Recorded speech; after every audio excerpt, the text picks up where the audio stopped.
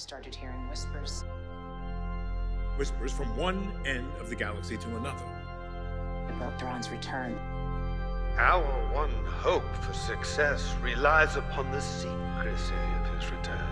As heir to the Empire. Citizens loyal to the Empire. They're already getting sick of this new republic. Its rules and regulations.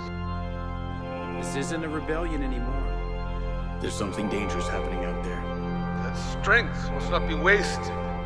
Grand Admiral Thrawn's return will herald in the re-emergence of our military. It's not a coincidence.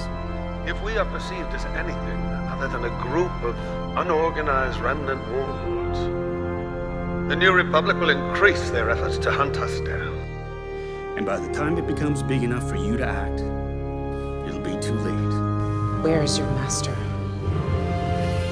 Where is Grand Admiral Thrawn? Everything leading up to this moment has been rehearsed. The real performance is about to